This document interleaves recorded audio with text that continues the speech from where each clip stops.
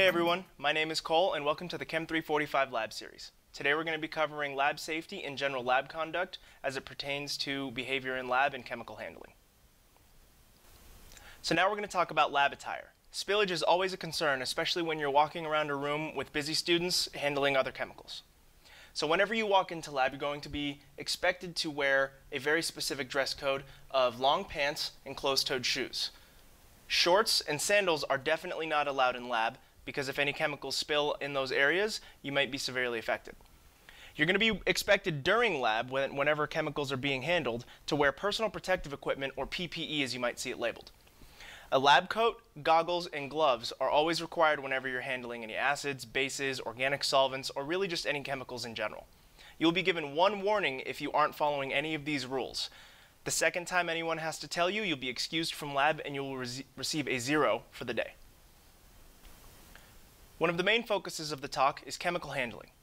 Chemical handling is important in two ways: in order to prevent contamination and to just generally be safe. Throughout lab, you'll be exposed to various types of chemicals such as strong acids, strong bases, organic solvents, or even cancer-causing chemicals or carcinogens. Proper chemical handling should follow a few general guidelines. Always keep bulk reagents at the reagent bench or in the fume hood. Do not bring large volumes or masses back to your bench. Always wear gloves when handling any unknown or hazardous chemicals. Be aware of your surroundings at all times, especially when walking around the lab. Never ingest or inhale any chemicals, hazardous or not. And finally, pay attention to chemical labels. These indicate the chemical name as well as the concentration, which can significantly change the hazard of the chemical. For example, sodium hydroxide is a very strong base. It's extremely caustic, and in low concentrations, you might not even notice that you've spilt it on your skin. For a couple of minutes, it might start to itch after a little while. Versus 12 molar sodium hydroxide will cause instantaneous damage and may begin to burn very quickly. Next, we're going to talk about waste management. Waste management is really important when you're working with a lot of different types of chemicals. You don't want to just start mixing things together because you might end up creating a chemical reaction that could be explosive, push off a really dangerous gas, etc. You want to make sure that you follow a couple of different rules. The very first rule is do not ever put waste down the drain unless you've otherwise been specified in your lab notebook or by your TA. Waste in the organic labs is separated into 4 separate categories. The first is solid waste. Next is organic waste, and then aqueous waste, and then disposable glass waste. Examples of solid waste are loose powders, heavily contaminated materials, and used plastic pipette tips. Please discard of these in the white solid waste buckets located in the fume hoods. Aqueous waste cannot contain any organic chemicals. It can only contain acidic solutions such as sulfuric acid or hydrochloric acid, neutral solutions such as salt solutions, and basic solutions such as sodium hydroxide. Discard of these in the clear aqueous waste containers located in the fume hood. Organic waste, on the other hand, cannot contain any aqueous chemicals. Some examples that you'll be working with throughout the semester are dichloromethane, methanol, acetone, ethyl acetate, and hexanes. Please discard of these in the clear organic waste containers also located in the fume hood. Glass waste is pretty self-explanatory. This includes broken glass and disposable glass like Pasteur pipettes or test tubes. Please discard of these in the blue and white broken glass boxes located at the top of your benches or in the corners of the rooms.